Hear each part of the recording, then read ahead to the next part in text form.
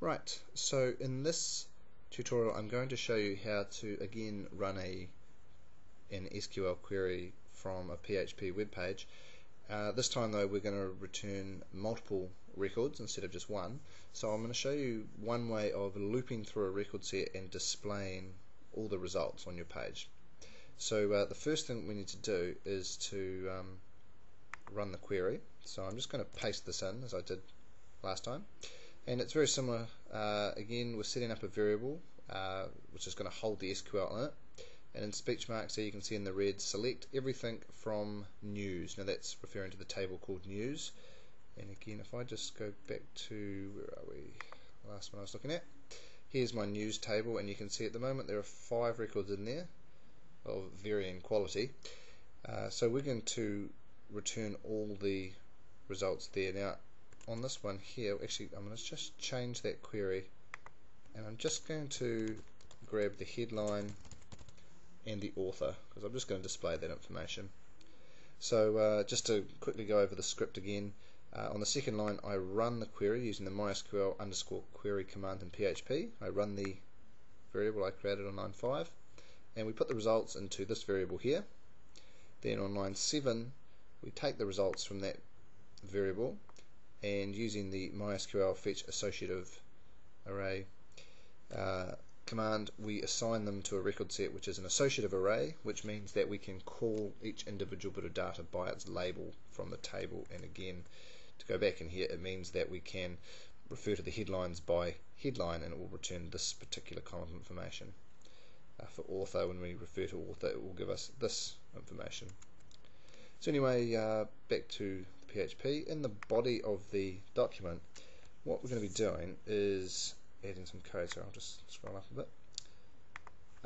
So what I'm going to do is run a little loop. So it's in PHP, so I'll open a tag, and I'm going to say do everything after these squiggly brackets until we run out of records.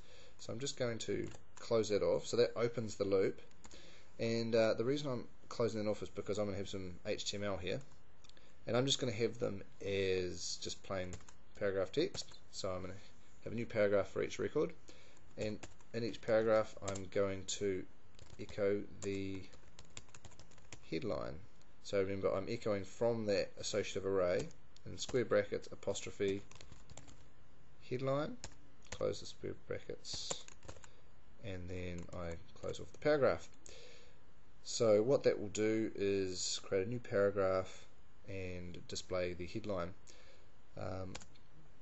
Then the next step is to end the loop. So on the next line here, I'll just open up some more PHP, and I close our squiggly bracket. So that means that everything between those squiggly brackets will continue to loop over and over until or while this is true.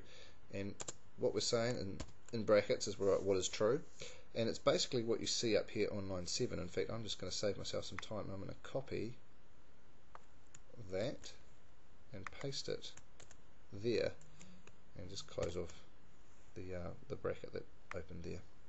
So what that's saying is, as long as this is true, continue to loop over and over and over. And I'm going to just close that PHP there.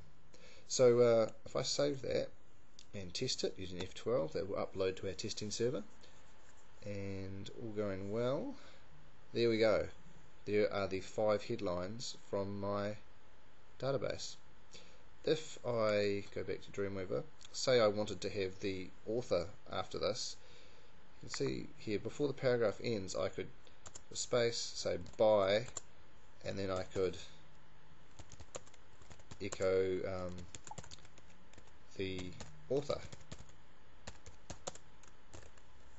So now if I save that and test it, we should get the headlines with the author immediately after it.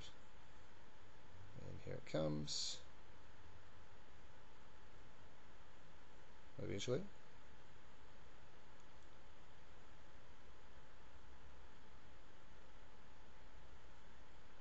There we go.